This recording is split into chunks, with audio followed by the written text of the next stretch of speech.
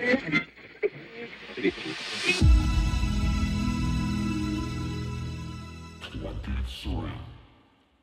complete library of episodes is available for free at spotlightonpodcast.com/episodes. There you'll find all of our conversations stretching back to our launch in February of 2020. Check it out.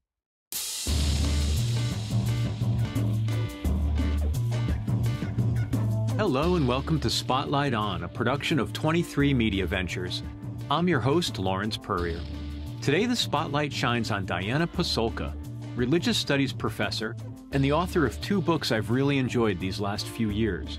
2019's American Cosmic, UFOs, Religion, Technology, and Encounters, Experiences with Non-Human Intelligences, released in November 2023. As Diana points out in her work and in our discussion, religious studies is not about the veracity of any specific religion or religious claim. Instead, it's about the implications of belief on the believers and the societies they live in.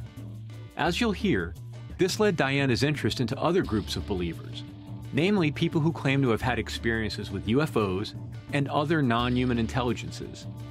A big part of this work involves talking with and spending time with the so-called experiencers, not only of UFOs, but of angels, demons, and other types of perceived sentience and consciousness, including AI. Another strand of Diana's work, which we only briefly touched on, but may be of specific interest to listeners of this podcast, is the role of media in shaping and reinforcing belief, and how context, presentation, and repetition shape perceived truth about topics for which there is no objective or agreed upon fact. For example, Diana relays cases of experiencers who report interactions with crafts or beings that do not look like stereotypical flying saucers or little gray aliens. Even in the community of ufologists, those cases get criticized or dismissed because the reports are not what UFOs or aliens are supposed to look like. In our hour together, we covered a fraction of the ground I would have liked to, so we're linking to Diana's website, books, and other resources in the show notes.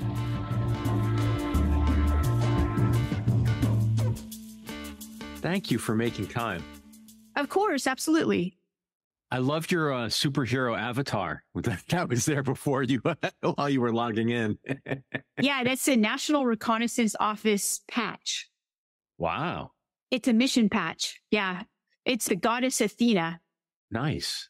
Victory through intelligence. That's what it's about. I love it. There's so much to talk about with you, and I wonder if you might be willing just to take a couple of moments to talk about how you would frame the theme of your work, either currently, as expressed through the most recent book, or if you think you're prepared to say there's sort of a meta-narrative over the last X amount of time, say 5 to 10 years. So I've been a professor for 22 years. I've been working in the field of Christian history, really. And my background is also in philosophy and religious studies. If I could say just a moment about religious studies, because a lot of people don't understand what people do in religious studies. We are not ministers, and we don't advocate any religion, but we study religion and its social effects, which are political, social, economic. Most of the world's population are religious. So it's an important thing to study. And that said, in answer to your question, I'd say about 18 years ago, one of my mentors asked me, what's the big question? What is it about your work? If you were in an elevator, you could just say 2 words or a sentence about your work. What is it about? And I said, that's easy. It's about re-enchantment of the world. Wow. Yeah. So during the Enlightenment, rationalism and science displaced ideas of enchantment, that the world was a place that was enchanted with things, right? So things like angels or presences, divine presences and things like that. Everything became devoid of that. And when I look at the world, I see that most people actually live in an enchanted reality. That's how they perceive it.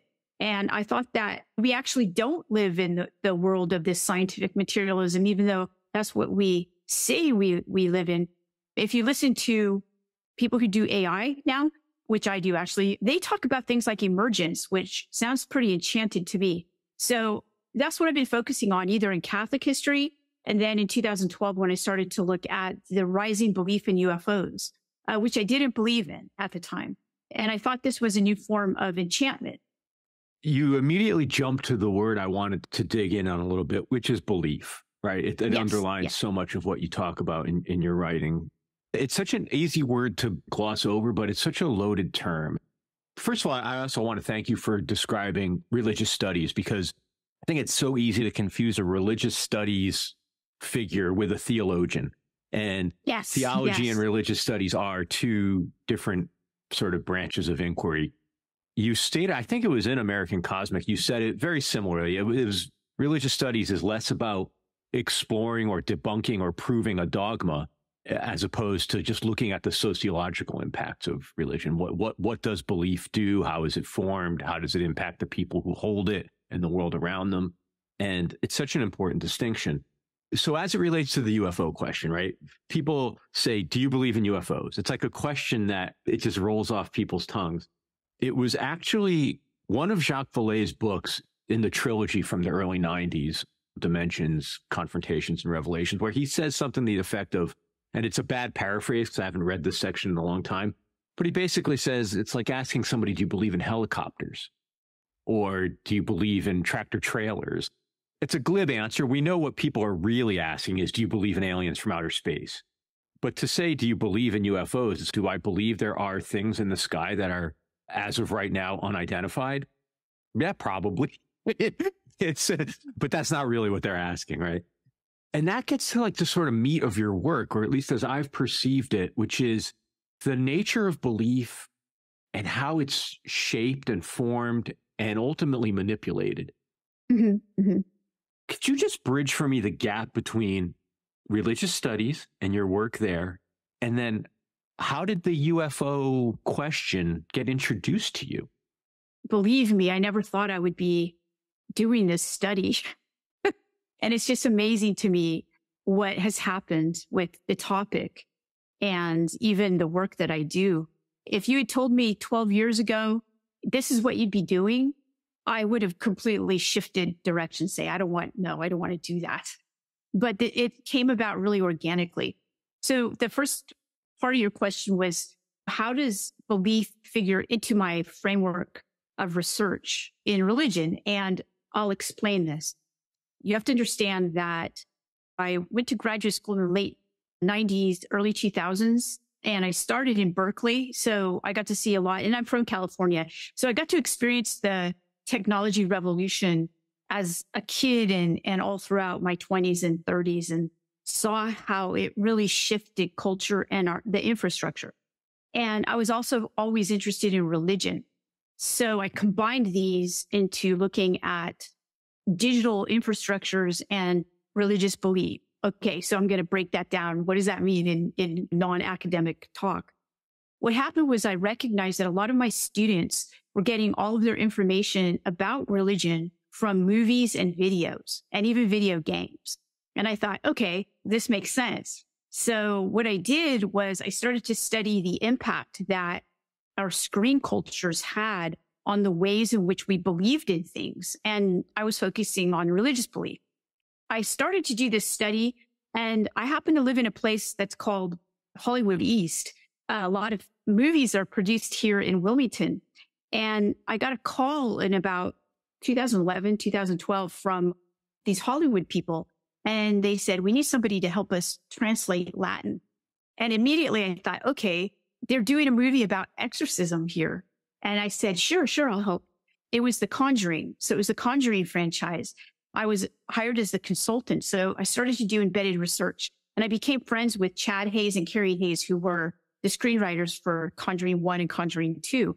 And so what I was able to see firsthand was the creation of basically religious belief. Because when people watch The Conjuring and the Conjuring movies, what they're doing is, if they're Catholic, I know a lot of Catholics who refuse to see the movie because they're too afraid to see it, because they believe in demonic possession. Yeah. And so I could see that what was happening was that the movies were reinforcing belief. even if we go into the movie and this is hyperbole, it's completely fabricated, it says it's based on real events, but is it? Come on. We have skepticism.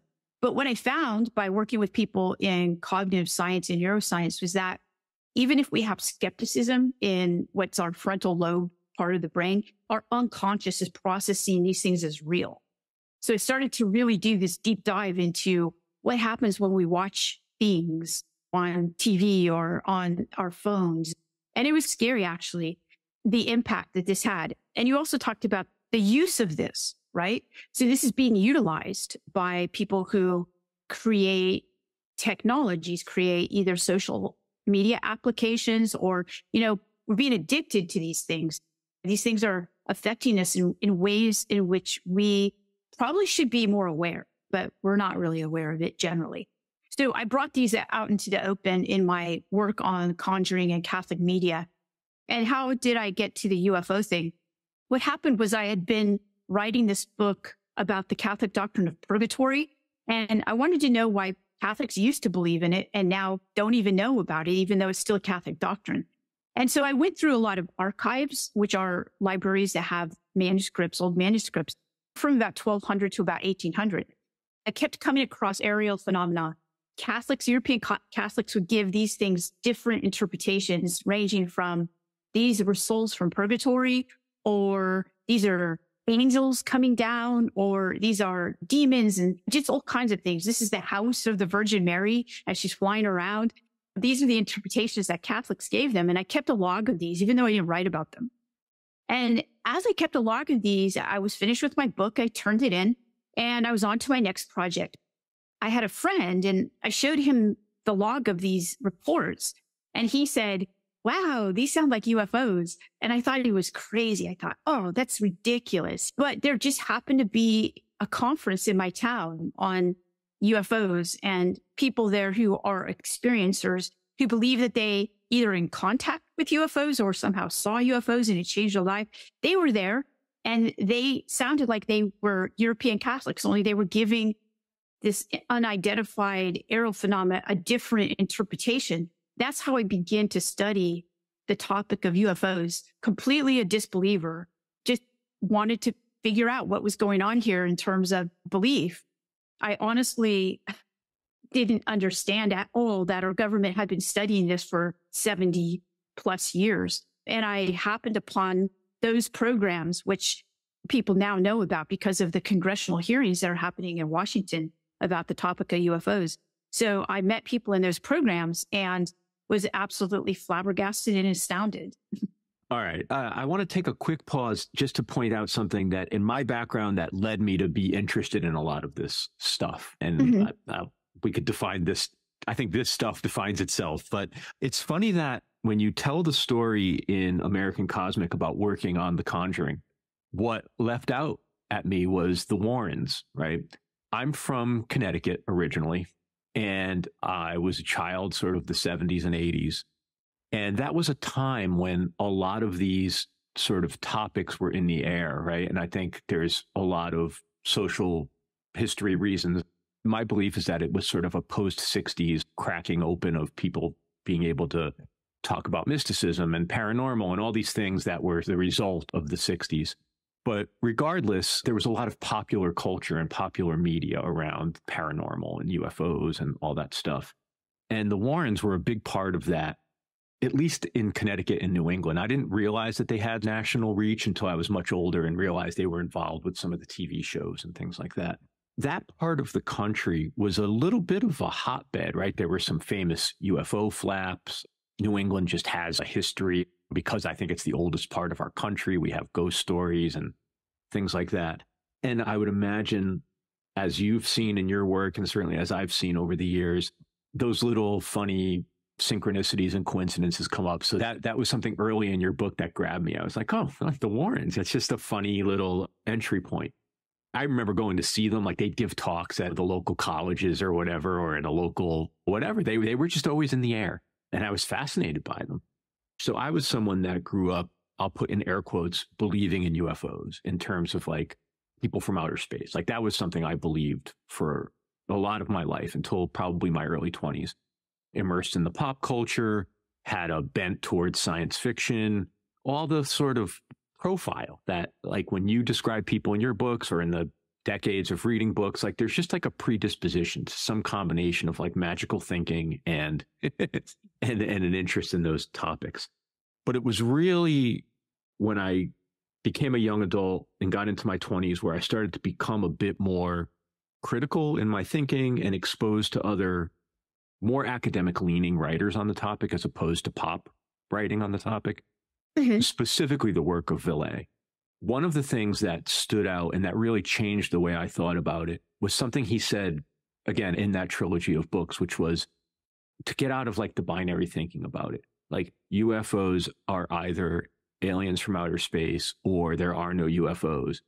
And he said that's like such the wrong framing and such the wrong question. And it goes to something you talk about a lot, which is, are we really going to dismiss all these people that are having these experiences? Isn't the more interesting way to look at it to say, we don't know what it is yet, or we have some ideas, or everybody's bringing something to it. But there are many, many, many people who, through the years and ages and history, who report experiences with phenomenon. Do we really want to just dismiss them and say they're not aliens from outer space, therefore everything you're saying is not interesting?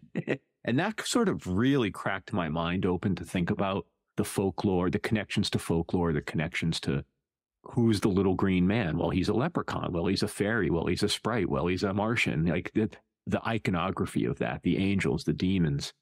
As you've explored what I'll call like the folkloric connection, or how far back the sightings go, how far back does it go? Or a better way to ask, like, where does the comparison or the analogy break down, right? And to sort of clarify a little, I tend to think of religion in general as ultimately being a long memory of something that happened, like not something that was invented out of thin air. And I have no personal theories about what the things were that early people experienced, but they clearly framed things they were in awe of, just the same way we are framing UFOs in technological terms or AI or what have you. We do the best we can to make sense of the things we experience. Yes. So I guess what I'm asking is, how far back in time have you gone? Are you primarily interested in the Catholic era, or what are people describing?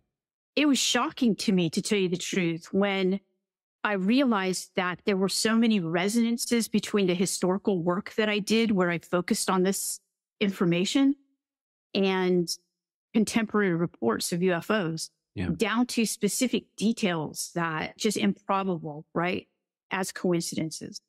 In my work, I go back to the medieval era, and the Catholics kept really great records. And I've been to the Vatican and their various archives and looked at interesting aerial phenomena events that go back to 1200 and on up, basically. My specialty isn't first century or anything before that, but I have a lot of friends whose specialty cover those areas. You know, academics, you have to understand, are pretty risk averse to doing this type of work. I had already been a full professor and chair of my department, so I felt good. I felt comfortable doing this work and not being stigmatized for it. But absolutely, younger professors are going to be reticent to do this work. So as my work became actually influential in my field and in anthropology, lots and lots of professors reached out to me and said, okay, I'm ready to do this work. And I do the Hindu tradition, or I do Buddhist traditions, or I do medieval Chinese traditions. I do Islamic traditions. And there are so many people now who are doing this historical work that goes back and identifying these aerial phenomena in these traditions, doing the translations. It's amazing what's happening. Dr. John Mack from Harvard, he was also studying this from a psychiatric standpoint, because he didn't believe, when he first started to do the study, he thought that this was, people were having pathologies. So he did a study of the people and he found that they were ordinary in every respect. They didn't have pathologies. So of course that led him to go into the rabbit hole, right, of UFOs. And the research route he took right before he passed away was going to indigenous communities because they have oral traditions that are really, really old. And actually, that's what I started to do too. I started to say, okay, how far back does this go? So I spent a lot of time looking at Australia. I did some interviews of people in Australia for my latest book. And I also talked to people who are indigenous Australians. They claim that their tradition goes back 65,000 years. Okay. And that's a huge oral tradition. And they say that there's contact with these beings for that long. So I don't know how long it goes back. I know that when you look at the records from my research, it looks extremely similar to what's happening today. Even the details of the instruments that are used to examine people and things like that. I mean, it's just incredibly strange. They try to talk about it in the way in which a medieval Catholic would be able to talk about it, right? Whereas a person today would say, oh, these little green guys or these grays came into my room and they had this instrument and they were scanning me. And the instrument looked like this. It looked like a light source. It had a light on it and they were using a laser. Whereas the medieval European would say, this being, which was about 3 feet tall, had a dart. And on the end of the dart was a fire. And they used the fire to go up and down my spine. That's what I found. And it really did shock me. So I was really shocked by that. Yeah. A few things in there I wanted to comment on. One was, I haven't been able to divorce whether it's a result of your work or if your work is just part and parcel of this observation that I've had recently, which is, it seems like two figures, John Mack and Alan Hynek, have both had a bit of a renaissance in terms of people talking about them again, revisiting them again. I'm old enough to remember that there was an arc to Mack's sort of public life in terms of him being credible because of credentials. And then there was some controversy around his work and his use of regression with the experiencers. And then he seemed to be, as you alluded to, going on a different path towards the end of his life that I think was he was getting to the heart of his work. And then you talk about Hynek in your book and your connections to even his interests in esoterica and practices. Mm-hmm. And I've just seen his name coming up again and again. And he's another figure that was always treated as a curio. I think because of his closeness to the world of officialdom and the government, he was treated skeptically. But I think your work and certainly Jacques' work and other people he's being cast in a more favorable light is my perception. But I wanted to ask you something. You mentioned your conversations with indigenous people in Australia. I recently rewatched The Right Stuff. And have you ever seen the film? To say I haven't, I feel really terrible about that. Oh, then I don't want it. I think there's a section of the film that reminds me of you and I think would resonate so powerfully with you. The film is the story of the Mercury program. During the part of the film that deals with John Glenn's orbit, his initial orbit of the Earth, there's a scene where Gordon Cooper has to go to Australia to a satellite station because when Glenn passes that part of the Pacific, that's the only way they can communicate with him. And while he's in Australia, there's a group of Aboriginal people hanging out near the satellite station. And as he's walking from his car to the satellite station, one of the Aborigines approaches him and says, "Hey, what are you doing here?" And he laughs and he says, "I'm an astronaut and my friend is going to pass by and I'm going to talk to him." And the Aborigine says, "Oh, we know about space and stars and communication." And he says, "Really? What are you talking about? You do?" And he says, "No, not me, but him over there." And he points to an elder and he says, "He knows all about it. He communicates. He knows all about it. Well, do you want him to help you?" And Cooper says, "You know what, man, we could use all the help we could get. I want my friend to be okay." And so it cuts to some other stuff. And then when Glenn's overhead, it does this montage like you talk about actually in some of your work, blending sort of fiction and fact. They're stoking a fire. The Aboriginal people are stoking a fire and they're chanting and they're singing songs. And the fire, the embers, the coal, the red embers drift up into space. And at that moment, it cuts to Glenn going through like a field of little sparkly lights. And he has the experience that they're alive. And he's talking to ground control and he's in awe of these little creatures, he calls them, little light creatures all around him. And he's asking, "Do you think they could be alive?" And ground control's like, "Whatever, like enjoy it." And he takes out a camera and takes a bunch of pictures, which, by the way, they never allude to the pictures again. I'm very curious as to whether that was real, whether he actually took pictures of them. But it keeps going back and forth between the Aborigines. That's fascinating. That's fascinating. Yeah, I did not know that. I'm going to watch that as soon as possible. It's a beautiful moment. It's a really beautiful, but I figured for you, it would resonate for you. Yeah, it does. So let's use that as an entry point to talk about media and their role in shaping belief. When I put down encounters, something that occurred to me or a feeling I was left with was like, couching your work in terms of the UFO phenomenon, I feel like it does your work short shrift. Like it takes up too much of the mental space around your work because it's so sensational and interesting, that aspect of it. Mm-hmm. I'm so much more interested in the idea of non-human intelligence, which I feel like is really what you're talking about in the book and you're striving to talk more about in the book. But I'm very curious about the role of media and, more importantly, like the why.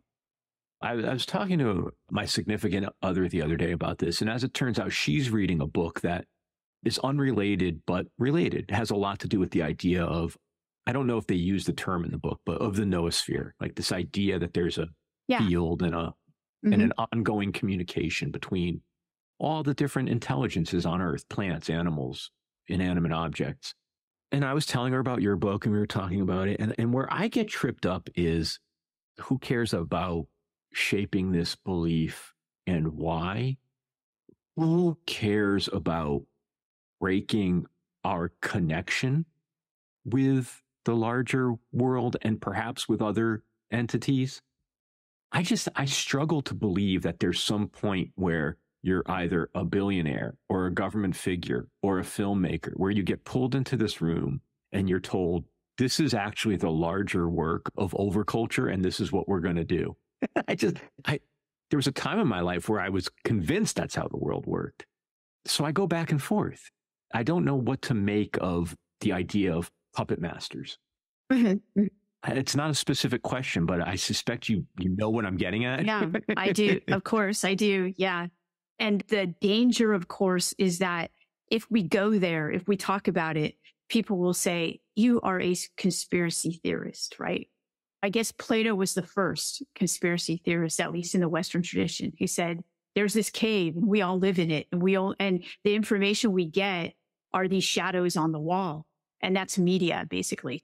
So after I wrote American Cosmic, of course, I had been exposed to the specific mechanisms of shifting the narrative of UFOs, right?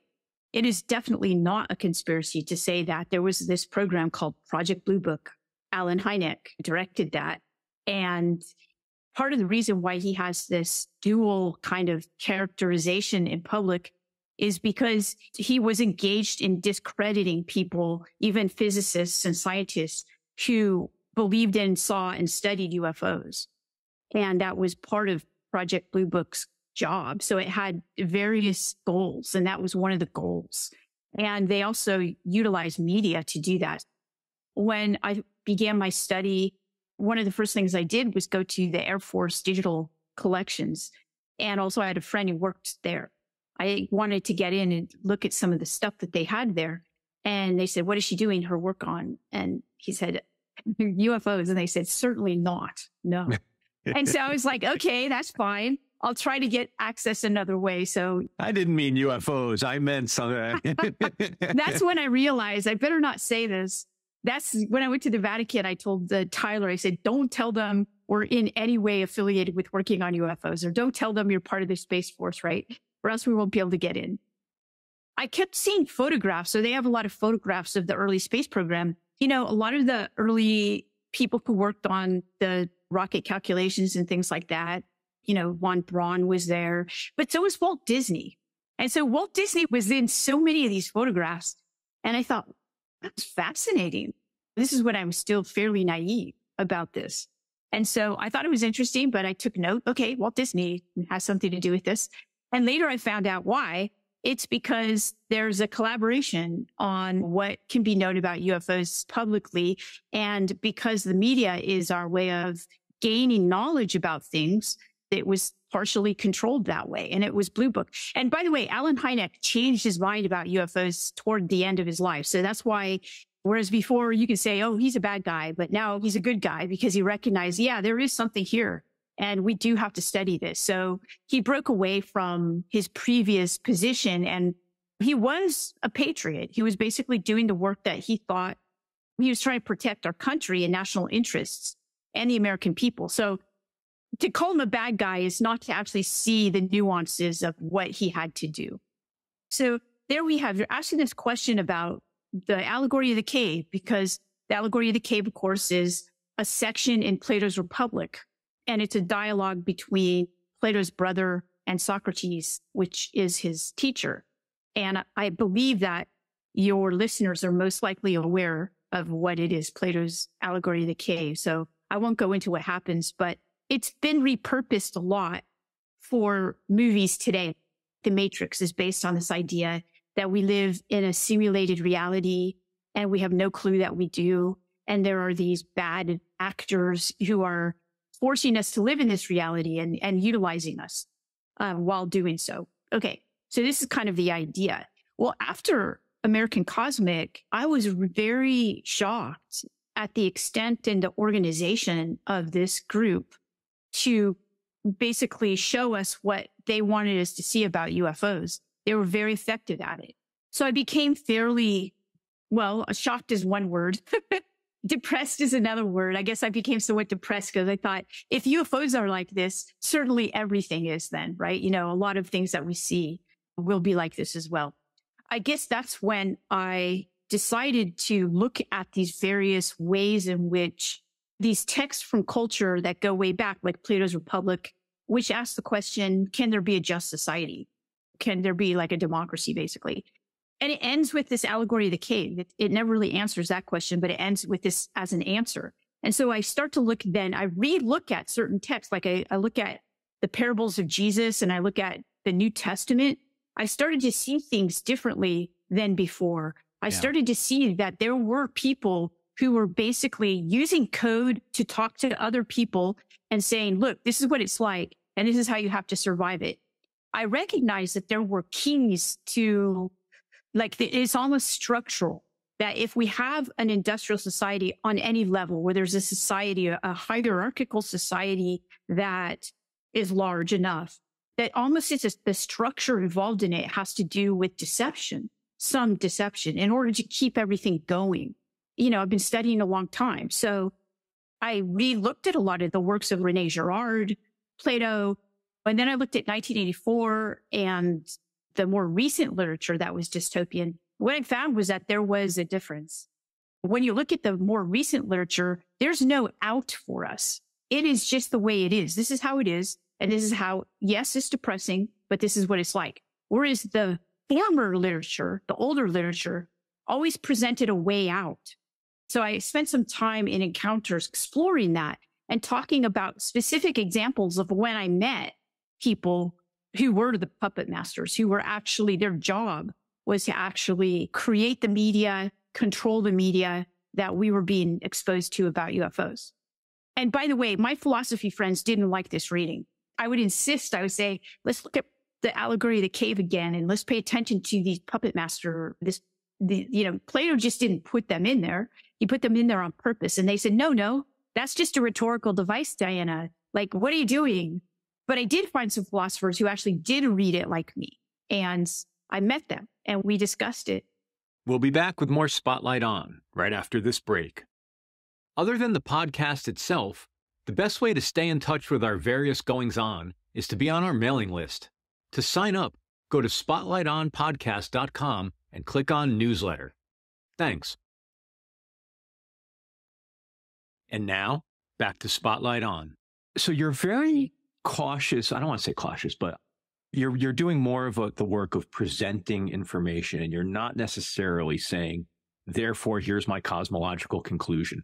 Right. Which is fine. Like I told you, it's not your role, or you're not prepared to that. I'm not asking you to do that, although I'm happy to have that conversation.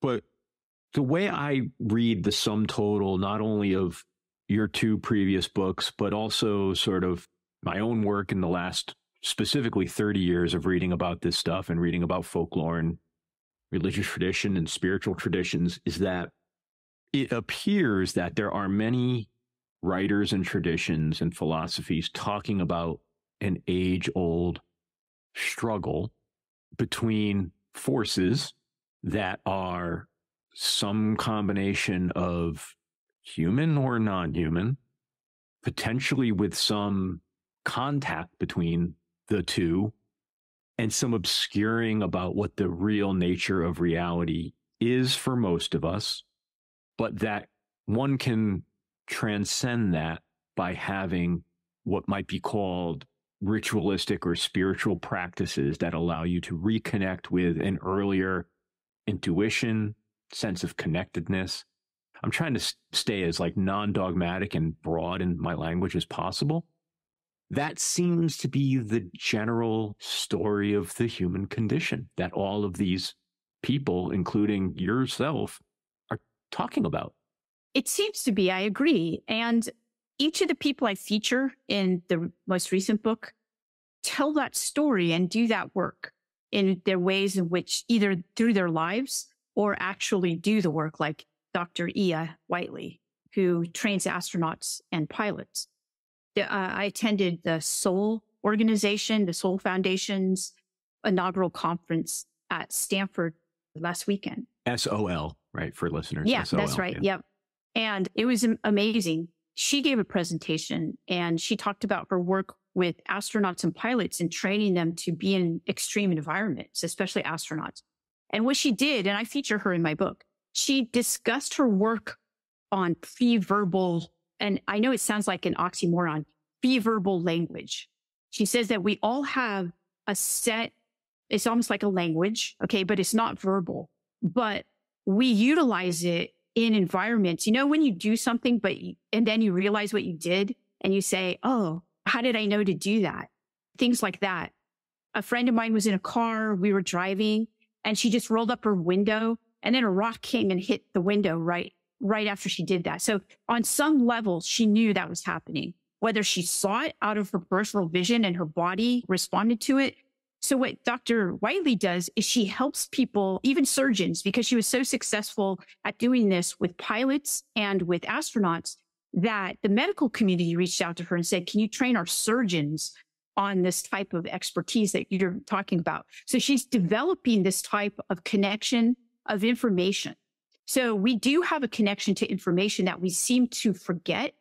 And so what her work is very important, is to help, especially people who are surgeons, you know, they're working on our bodies, right? Our life, and literally all of the communities that she's talking about impact our lives. Okay. So she's talking about pilots who we fly with, right? And she's talking about astronauts who have billion-dollar satellites in space, all of these people, surgeons. So her work is very important. And yes, that's what she's doing. She's reconnecting people to this information source that we never talk about. We're generally not taught about this. Now, another part of your question is, this seems to be the human condition.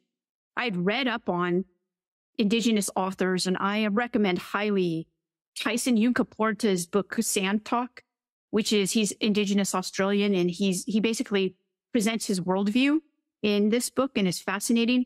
What I recognized was that the tradition of which you and I are part, the Western tradition, absolutely, my book is about our condition, our human condition.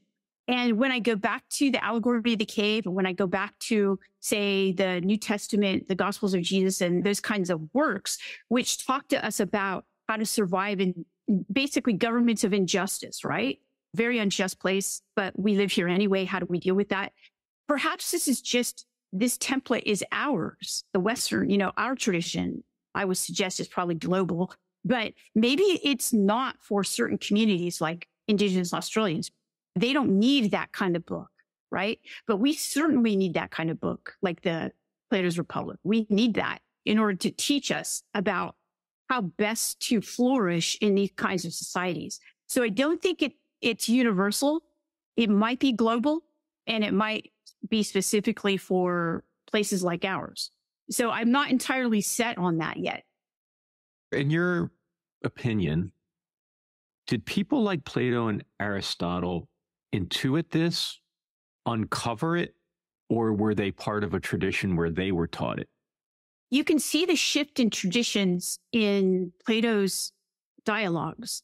And he ascribes this older tradition, an older lineage, which is a oral tradition, to Socrates. Now, of course, Socrates never writes anything. And in fact, Socrates is not an advocate of writing because he believes that this older tradition will be lost. And he even spent some time talking about this pre-verbal tradition that you and I just discussed that Dr. Whiteley has access to. And he talks about it in terms of, and he even thinks that the Athenians who he's talking to are going to laugh at him for talking about it because he actually makes a joke about it. He says, some people think that the trees have a language. And he says, you might find that funny. He's talking to the younger Athenians. But he says, but the technology of writing, which was a new technology for them, it's going to take you apart. It's going to sever your relationship to this older tradition. It's very clear as day. That's, again, why the dialogues are so important for our history, because you can identify the severing that we experienced. It definitely paints things like the mystery traditions in a new context, right? Like it becomes not just like these fun philosophical parlor games, and it's actually an important means of transmission, like of continuity. Yes, absolutely. Yes, it is. I do spend a lot of time talking about the oral tradition and what's lost. You know, we're so text-based. I think that's changing, but what's lost when things get completely digitized or even in books. Oh, this is actually a really good example. Here's an example, something that I learned at the Seoul conference. It was in a talk by Rear Admiral Tim Godelay. He is in the Navy, he's retired Navy, and he's an admiral. And so my father who's passed on, used to tell us this story about when he was in the Coast Guard. He told the kids, right? He said, we were in the Coast Guard and we were on the Bittersweet, the ship called the Bittersweet. And we were out in the middle of the ocean. We were stopped. He was the sonar man, by the way. And so he could see at the bottom of the ocean, a gigantic object that had moved under the ship. And thus the ship stopped. Any kind of electricity in the ship stopped also. Nothing. They couldn't move for hours and hours. They were terrified. The sonar was still working though. So he could like report it, and it was scary and terrible. And he told this story a lot. And my brothers and I remember it. I didn't think about it until Tim gave his lecture at Seoul. And he basically said, this is what happens when these objects come under our naval ships. And he went through the whole thing, detail after detail, and I couldn't believe it. But that was an oral tradition that my dad passed on to me, right? And I remembered it. And here it was confirmed by data that the Navy had. But I told my brothers, and my brother said, oh, that was just a story Dad told. And I said, just because it was an oral tradition doesn't mean that it was inaccurate. It was probably more accurate than a written tradition. And I just got it verified that this actually happens to people still today. It's so funny because there's moments in the book, and like when you gave the example about the car window and the rock, and like Yes. something said to roll up to car window. A psychologist would say you're just overlaying that meaning retroactively, and like there's something to say from science on all these things. And up until very recently, that's how I would have reacted. And what I've come to realize in the last couple of years is that there's a limit to rationality. We all want to be rational, or we don't want to be irrational. We don't want to lose our tethering in reality. Yeah. But that doesn't mean that the reality we're sharing is the real world. So Right. that's why it's also difficult to navigate, right? There's literally centuries of this sort of overlay and this conditioning. And it's all so complicated because it's mixed signals, right? None of it should get thrown out, and none of it should be the whole story. And that's a really difficult ground to stand on, right? You don't want to dismiss science, but you don't want to make it a religion. I think that's the method that we use in religious studies. I think you just described it very well. So it's this knife's edge, right? So we don't conclude, but we also don't dismiss. It's essentially the work of, you're trying to have non-dualistic thinking. That's right. It's not either or. It's and but. It's funny because I had a guest on about a month or two ago who was writing a book about one of my favorite authors and pop philosophers, a guy named Robert Anton Wilson. I don't know if you're familiar. Yeah, I am. Yeah. He's fascinating. It doesn't surprise me that you'd be familiar with him. It wouldn't have surprised me if you weren't, though, because a lot of people dismiss him. But he wrote a little book that I love called Cosmic Trigger. Cosmic Trigger talks about a lot of these themes, about the history of the little green man and who is he, tells the story of Jack Parsons and his connection to the occult. I would be too small of a way to say it. Like, yeah. He's interesting. I mean, we could do an hour on Parsons, and maybe we will someday. There's this throwaway section of the book that never made sense to me until I read Encounters. He talks about being at a party in the mid-70s, and there's a bunch of SRI people there, and he runs into Jacques, and they have an interaction. Wilson's very aware of the fact that they're from very different worlds, but also that they're studying the same things. Fascinating. Ever since I read that little anecdote 30 years ago for the first time, it's driven me nuts. It's driven me nuts. I never had a chance to talk to Wilson.